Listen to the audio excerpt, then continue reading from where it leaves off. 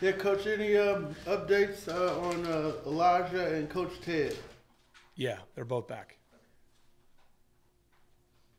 And what are some of the issues when you face a run-heavy team that the run Yeah. defense has got to be, Absolutely. and then you got to be ready for the play action Sure. offense? Yeah, it's a good football team.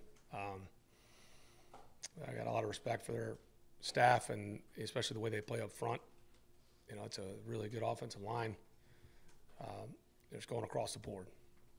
And then they do a really good job. They lead the league in time of possession. They're number one rushing team in the league. Gone against Brissett a few times. Saw him in Indy. We saw him last year down in Miami. We practiced with him. Really good player, other than the fact that he went to NC State. But he is a really good player. He's hard to bring down. He's got a big arm. Smart. They do a really good job. They're going to throw a lot of things at you, shifts, motions, and they're going to try to grind you down. And we got to be ready to go, especially in the run defense. You got to tackle well. You know, the arm tackles are not going to bring the job down. Like I said, we got to be able to grind this game, and it's going to be a heavyweight fight.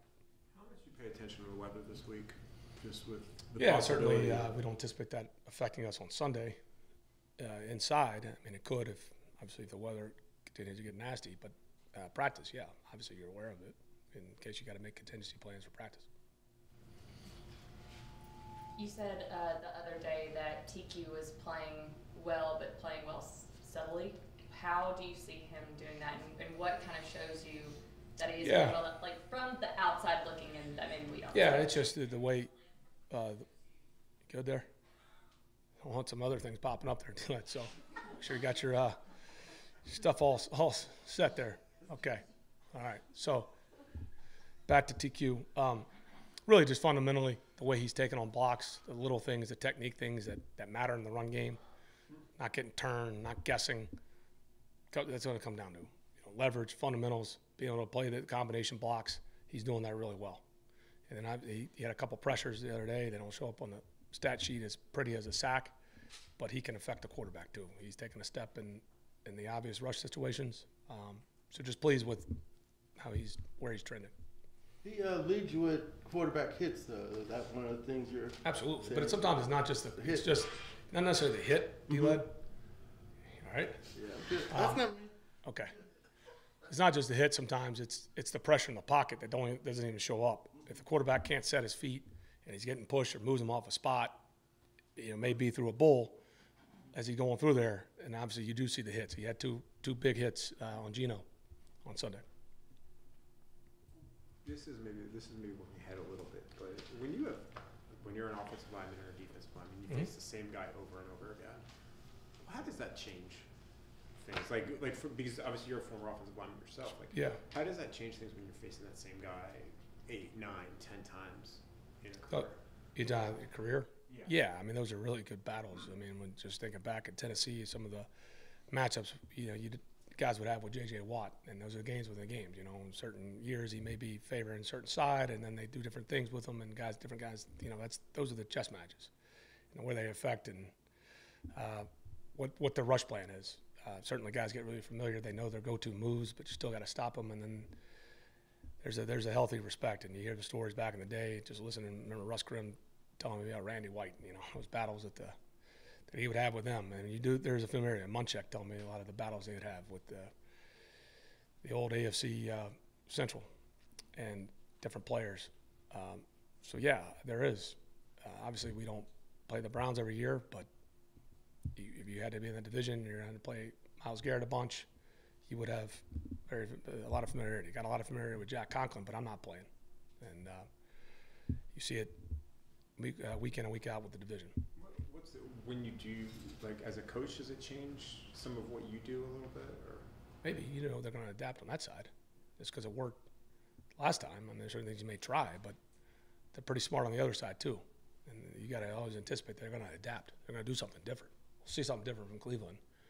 And certainly they'll see something different from us. But those are the adjustments you need to make in between series, and obviously that's our job.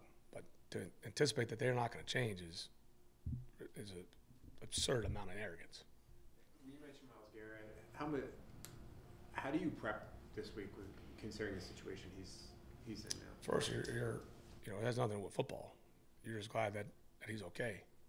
It kind of brings you back to what's important in life. And so I don't know Miles personally, got a lot of respect for him. But when you see that around the league, obviously it happens, every day in every major city. But it does hit home when you see it. You're like, well, that's glad he and the passenger were able to at least walk away. But the extent is that's real life. I think when you're planning for a football game, you got to plan for everything. But what matters is real life, and I'm glad he was able to walk away. What kind of challenges does Jacoby Brissett present for you guys? Yeah, strong arm, very smart player. It's hard to bring down. The first guys, it's kind of like the theme of their team. If we don't wrap up and tackle well, he can extend plays, even when you get to him. Very strong in the pocket. Got a lot of experience. He played in a lot of big games. I think it was CP who was talking after the game on Sunday, and he made the comment that the offensive line was really feeling themselves, and he was like, when you have guys who are saying, like, let's run this, it means something. Is that something that has almost a ripple effect into another game when you're looking at this game coming up? Different challenge. Certainly you try to build consistency, certainly can build confidence, but there's a new challenge every week. And just because you played well the week before, that's what, as everybody in here knows, that's what's going to be humbling about this league. If you don't continue to improve or adjust, you'll be humbled fast. And, Cleveland will be ready to go up front, different scheme. You like to see that during the flow of a game. Yeah, it excites you as a coach. Doesn't mean it's going to be like that on Sunday if we don't go in there and put the work in and understand what we're going against and try to improve.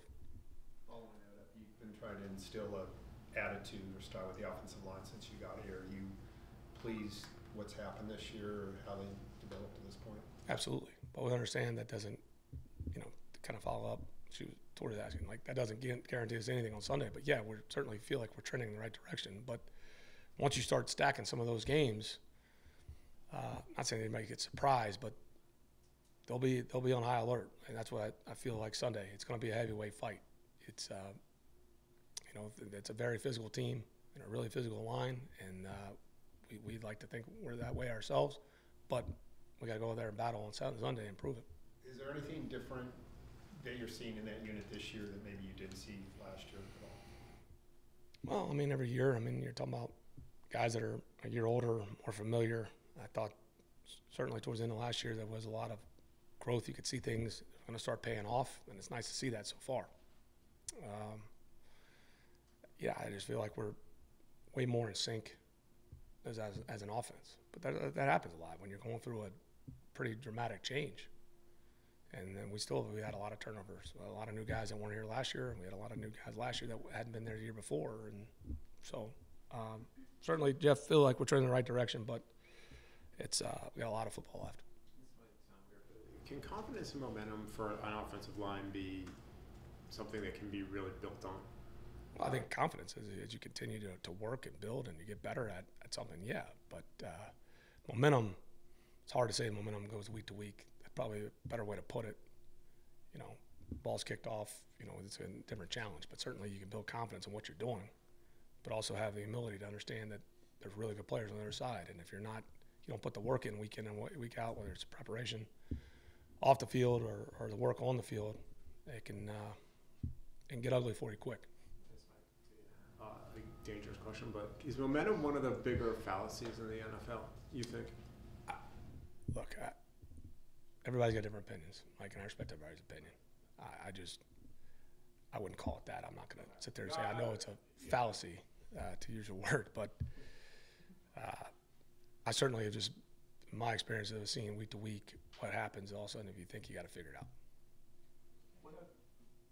Coach, you're talking about the trends of the offensive line.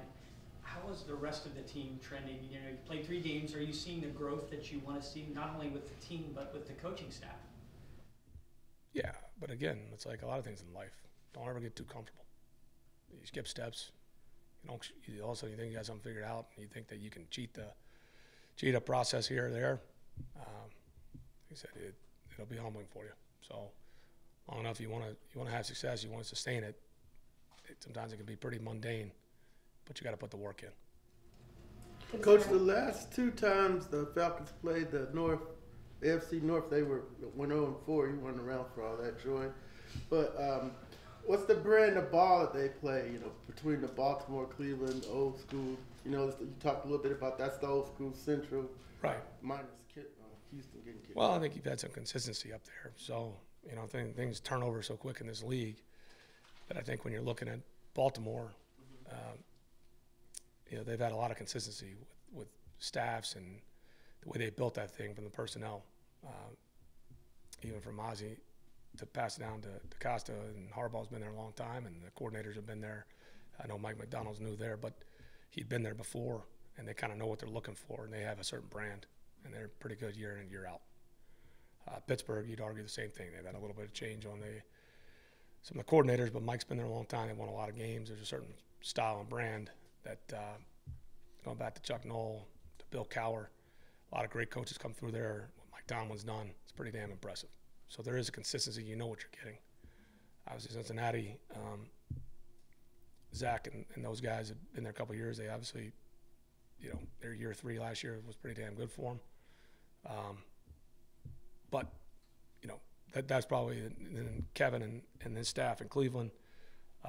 They've got an identity. They know who they are. It is fun, ironic how that things get passed on, no matter who's been there. But that certain brand of football, maybe it's because the weather is nasty and they play outside, and you know you're not going to be all pretty throwing the ball 65 times if it's that lake effect hits in Cleveland late in the year. Maybe that has something to do with it, or the old Three Rivers, or Pittsburgh, or the weather. Maybe, I don't know. That'd be my guesses. But it is a good brand of football. There's been some really good consistency in that division, and looking forward to the challenge, and glad we're playing them. Oh, I was just we only get 3 to 5 minute slices of Cordero's personality, but it's always memorable and engaging to talk to. What's he like just on the team in the meeting room? What does he bring in addition to everything on the field? In terms of like a reality star that you see? He could be. He could be. Just personality. Like, what are you looking for here? You know, he speaks his mind with us. I just wonder what he brings in addition to obviously, offensive player of the week. You know, enjoy working with CP. A smart football player. You know, everybody's different. You know, you embrace everybody's different personalities. Again, I don't know. I don't see what he does for you for those 2 to 3 minutes, so I can't really have any comparison. But I enjoy working with him. Pretty consistent guy. Glad I get to coach him. I mean, I don't know his character. Obviously, we've only spent such limited time, but it seems like he has a ton of confidence. He speaks his mind. He spoke after the game about speaking in front of the team and that kind of leadership role. I just wonder if that's something that he brings to this team maybe that we don't see. I think it's consistency. Guys know they can depend on him in tough moments. I think that's how he's earned the respect of your teammates. There's no like rah-rah speech that's gonna change anybody. We embrace my policies. I try to develop good relationships. I listen to our players. No problem with anybody ever asks me why. I got conviction. Like, it's not a authoritative regime in there. So we have a pretty consistent approach, and a lot of good guys in that locker room, and leadership comes in a lot of things. There's a lot of mythology that you hear because you do hit those 2 to 3 snippets. You look around the league, and internally, whether it's other coaches or players, we all kind of know the truth, and you kind of chuckle because you guys get one brand that I call it people that kind of live through their avatar. It's good. It's good for them. You make a lot of money doing it, but there are a lot of coaches and players that guys, if you really internally polled them, they'd say, yeah, guys aren't getting the real version. And I just see it a lot. Guys hear one speech and they think, oh man, this guy's a leader, and then you go in the locker room and they're like, man, nobody's listening to that guy. Put on a good show for you. I do not feel that with any guys here, and that's why I enjoy what they say, because it's real, and we don't sit there and publicize it. I don't try to be a reality star and have a camera follow and do a confessional off the side with Bassity for clicks and likes. Try to be really good at my job, try to do it the right way, and we got a lot of guys that try to do the same thing. Coach, outside of Chubb, what about their other weapons and Njoku and Amari? Yeah. Kareem Hunt. Yeah, really good skilled guys. Amari, really good route runner, really polished, really smart player. Knows how to find the void if you're playing in zone. He's been a problem in his league. He's had a lot of productivity when he was out in Oakland, obviously in Dallas. Donovan Peoples-Jones, he's playing, he's consistent. they're guys like our receivers. They enjoy blocking, and you see it show up on tape. They got some speed with Schwartz. I mean, they're a good football team. The tight ends and Joku, yeah, he's a threat. Really good vertical route runner. He can be a problem if he gets going. They do a good job. Again, matching their tight ends, whether they get in their extra lineman package, and then with Harrison Bryant, they're very productive. They use their tight ends really well. Like I said, they shift in motion and they do it with a purpose. They don't do it because, somebody said it looks cool and that's the trend, and they have no rhyme or reason why they do it. They do it with a purpose. Bill Callahan's a damn good football coach. They got a good run scheme, and they're going to try to find every way to do it with a purpose and find an advantage. And they play philosophically. They're coming to mash you. I know what Jack's all about. One of the toughest guys I've ever coached. Got all the respect in the world for Jack Conklin. They get in there, Wyatt Teller. He's a tough player. Postage, smart, big, physical. Talk about Joel Bitonio and Willis. I mean, they play the right way. And Marcus's the ball handling, is that It's a combination of both. There's a lot to go into it. I'm not gonna get into schemes, but at the end of the day, there's a responsibility when you're the quarterback to make sure things are right, and that's the job description. But a lot of times there's other factors that go into it. I was going to ask, was it, the rush, 2 year layoff? He hadn't been out there in a while. I don't necessarily think that. I think a lot of times we need to continue to improve and stuff we need to work on in practice to make sure that no matter who's back there, when you're going to ask people to do stuff and you're going to give them options on a play, that we had a consistency. Because what can happen is just a small, minute detail, it can be catastrophic. And so we got to make sure we're cleaning that up. You're talking about consistency and growth. How much was Sunday kind of a sigh of relief, considering you guys have been really close? Sometimes, yeah, it's a pretty good way to put it. Sometimes you don't enjoy the wins more than a relief, but that's what we signed up for. What you really want is the same thing. Like you don't have moral victories. You see progress, but at the end of the day, the result that matters is winning. Whatever the stat is, you can make up some fancy acronym. Guys can plug the numbers, but at the end of the day, the one stat that matters is wins and losses in this league. It doesn't mean you're not checking and being aware and where you're trending and using it the right way, but we understand that. So it was good for us to break through, but that's over. Like I said, we got a unique challenge coming in here Sunday. Have you seen a discernible difference in your players, the way they're walking around, just because you guys won your last game at all? No, I'll make sure we have perspective, Jeff. I mean, that's human. As I always make sure we have the right perspective. Because, again, it's like human nature. You're right. It's never as bad as everybody thinks when you think that you're down, right? And everybody's and then when you win, then you don't all of a sudden have it all figured out. That's a long climb, but it's a journey. Just like what they're talking about September is going to look a lot different towards the end of this year. And so we just hope we're stacking wins and getting better as a team, because this team's going to look, it always happens, whether it's injuries or just things, their natural evolution, this team will look different by the end of the year. And it needs to be trending that way. Anything else? Is Cleveland the type of team, just with the way they're constructed, that they maybe don't, it's better for you if you're up on them late? Because some teams, they can come, quick strike you really quick late in a game, where Cleveland, with the way they're constructed, maybe. No, they got good players. Look, at the end of the day, they have a style they want to play, and then they have gotten the lead and done a pretty good job, and they can put you and slow the game down when you're limited in the possessions. But everybody in this league, you got to go 1 in 2 minutes. They're usually going to come down to that. And so if you can't consistently do that, you're going to have a problem.